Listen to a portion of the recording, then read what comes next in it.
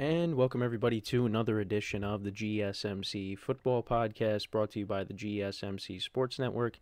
As always, I'm your host, Kenneth Grunfelder, and it's great to have you guys here on this Wednesday, March 13th. We have a lot to talk about on the show today. Before I get into that, I just want to remind you guys, as always, to tip or donate and get your comments recognized, make sure to go to the following link. That is GSMCPodcast.net. Again, that really helps the show, makes the show more interactive between myself, the host, and you guys, the viewers. Again, that is GSMCPodcast.net. And as always, it is displayed on the ticker on the bottom of the show segment down below.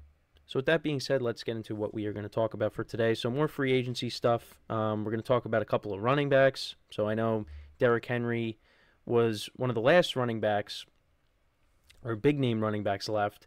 And yesterday he did indeed sign with the Baltimore Ravens, so we'll talk about that. We'll also talk about Joe Mixon being traded to the Houston Texans and how that helps out the Texans and their running game. Then in the second part of the show, we'll talk about the Texans more. We'll talk about them and the Philadelphia Eagles. Those are two teams that have made a lot of moves, so we'll talk about them. Then we'll get into a couple of wide receiver news. Deontay Johnson being traded to the Carolina Panthers from the Pittsburgh Steelers. And also Darnell Mooney signing with the Atlanta Falcons. So a couple of NFC North players joining forces. Now former NFC North players in Darnell Mooney and Kirk Cousins, of course, signing that 4-year deal. And then in the final part of the show, we'll talk about Justin Fields because he's kind of in no man's land right now. And we'll talk about the latest with him. So let's get into the first topic, which is talking about a couple of running backs. So Derrick Henry, who obviously spent his entire career up to this point with the Tennessee Titans, he signed with the Baltimore Ravens. And there was some mutual interest between both sides. The Ravens actually did try to acquire him at the trade deadline, and the Titans didn't allow it, or didn't want to do that. So ends up signing with them on a 2-year, $16 million deal. Potentially worth up to $20 million, with $9 million guaranteed in the first year. The biggest thing is the fact that he's going to be joining Lamar Jackson. And, you know, Lamar Jackson, his playmaking ability, especially running the football, I mean, that's going to be a problem for a lot of teams. That is going to be a matchup nightmare, having to deal with both of those guys in the same backfield. The read option is going to be a problem because you got Derrick Henry, who, still got some good football left, I think, in the right situation, and this is the right situation for him. And then, of course, Lamar Jackson coming off of an MVP season. Now you're pairing him with Derrick Henry. I mean, this is going to be fascinating to watch for next season. But when it comes to Derrick Henry, he's rushed for over 1,000 yards in 5 of his past 6 seasons and led the NFL in rushing in 2019 and 2020. He finished second in the NFL last season with 1,167 rushing yards, 12 rushing touchdowns. And the Titans, their offensive line was not very good. And there were a couple of games where Derrick Henry really couldn't do much. And, some people were saying how Derrick Henry was washed, and I mean, listen, he's 30 years old, and, he's starting to, he's on the other side now. But like I said, I think he's still in the right situation. He's still got some good football left. Henry led the NFL with 937 rushing yards and 10 rushing touchdowns in the first 8 weeks of the 2021 season, and then he suffered that foot injury. I do remember that. He was named to the Pro Bowl for the fourth time in his career in 2021. He was selected by the Titans in the second round of the 2016 draft out of Alabama. He won the Heisman Trophy and a national championship in 2015. And he's been consistent. Again, injuries, like in 2021, that hurt his season, but again, still got close to 1,000 yards. And like I said, in the right situation, he could still be productive, and I think this is one of those situations. And the other thing, too, is, he could, he's still going to get a decent workload, but, now you have Lamar Jackson, who's going to take some of the pressure off of him. Lamar Jackson's going to carry the ball, throughout games, and, again, if Derrick Henry needs a break, the Ravens, they have some running backs that, can come in and give him a break as well.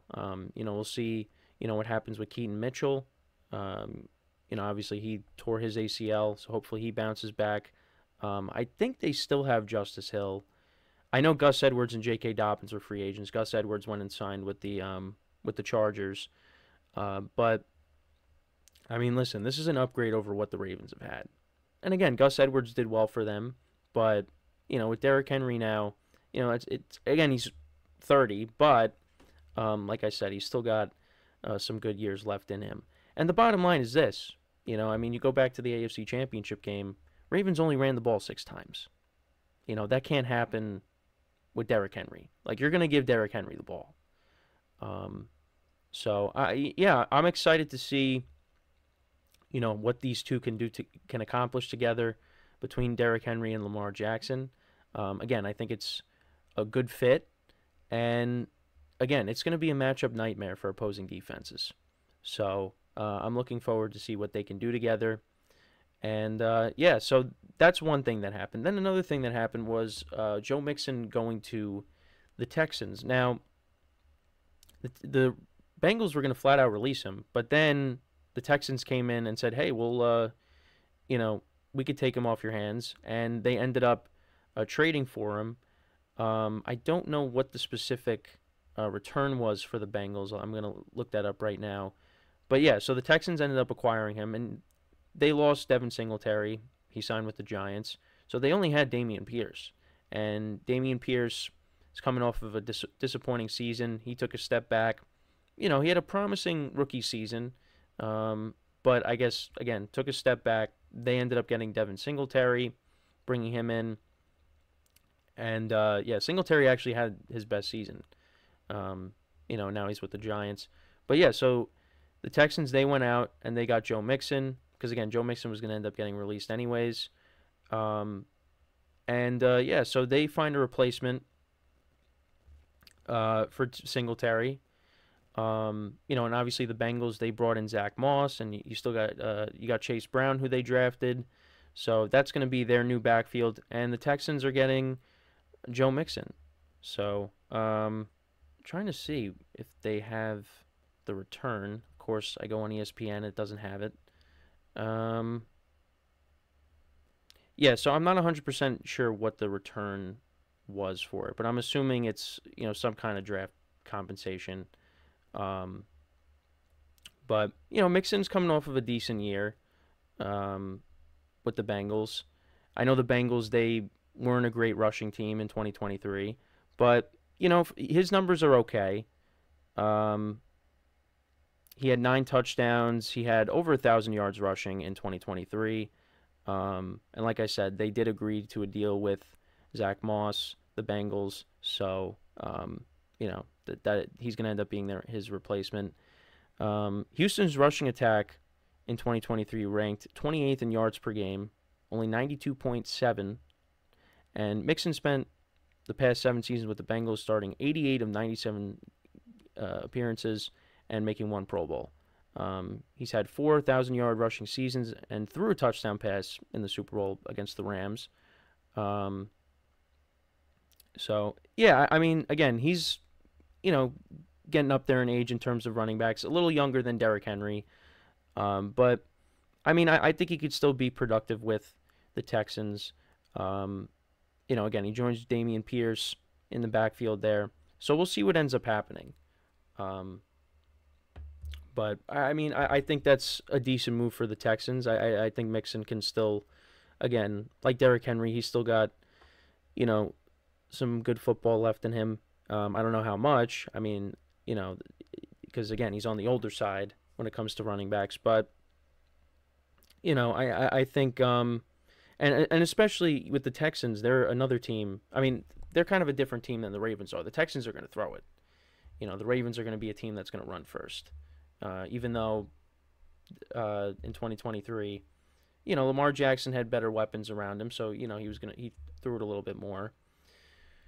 But I think when I look at the Texans, I think of them more as a pass first team. But you bring in Mixon, and I think he could do all right with them. So we'll see what happens there. But again, I think the bigger headline of the two is Derrick Henry going to the Ravens. Um, and it's just amazing how all the running backs they just are trading places.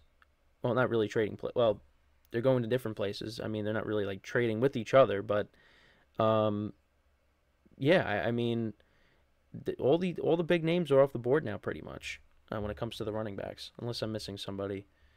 I think Dalvin Cook is still. I mean, Dalvin Cook is still a big name, but I don't know if he's really gonna. I don't know what his situation is. If someone's gonna pick him up, because I don't think he's still with the Ravens. Because I was trying to look into like what his situation is, and I couldn't really find anything. So we'll see. But yeah, I mean, all the big names are gone, are off the board. Down Derrick Henry is. Josh Jacobs, Saquon Barkley, Tony Pollard, Swift. Yeah, that's it. Everybody's pretty much in a new situation, and it's going to be interesting to see how everybody does. Um, Again, love the Derrick Henry signing for the Ravens. Josh Jacobs going to the Packers, I thought was, well, I mean that was the biggest surprise. Was, in my opinion, was that because that kind of just came out of nowhere, and then you thought, oh, it's going to be Josh Jacobs and Aaron Jones. Well, that's not the case. So, Aaron Jones ends up going to the Vikings. Barkley, you kind of got the sense that Philadelphia was going to end up being his destination, based off of, supposedly them having mutual interest. Well, then he ends up signing there. I thought Tony Pollard going to the Titans was interesting. I don't know how that's going to work out. Swift going to the Bears, I thought that was a good move for them. Now we just got to figure out what they do at the quarterback position, and we'll talk about them at the end of the show. But Austin Eckler going to the Commanders. That's another one that was interesting. The Chargers obviously getting Gus Edwards, and I'm guessing they'll probably draft a running back. But we'll see. We'll see. I mean, this offseason has gotten off to a crazy start. I mean, especially day one. Not as many moves as the first day, but still things happened yesterday that we'll talk about. Actually, speaking of the Ravens, I'll bring up a signing that they made, or a signing the Steelers made. They signed Patrick Queen to a 3-year, $41 million deal. Obviously, he was a part of their linebacker core, and now he joins a rival. I thought that was a good signing for the Steelers. But like I said, we're going to get into actually the Eagles and the Texans. We'll talk about some of their signings in the next segment. There's some signings that I just forgot to mention. Like for the Texans, well, I mean, we'll get into it. But yeah. But there's some signings that I kind of missed just because, again, there's just been so much going on now. But yeah, like I said, in the next segment, we'll talk about the Texans and the Eagles as well, because I think they've done well in the offseason. But yeah, let me know what you guys think about Derrick Henry signing with the Ravens, Mixon going to the Texans. How do you think they're going to fit with their new teams? I mean, I think Derrick Henry's going to do well. He's in a good spot, and I you know what? And I think Joe Mixon will do okay. I think he's in a good situation with the Texans as well. The Texans are building something, and yeah. So we'll talk about the Texans more, and we'll talk about the Eagles as well when we come back from our first break of the show. So with that being said, stick around, and we'll be right back here on the GSMC Football Podcast.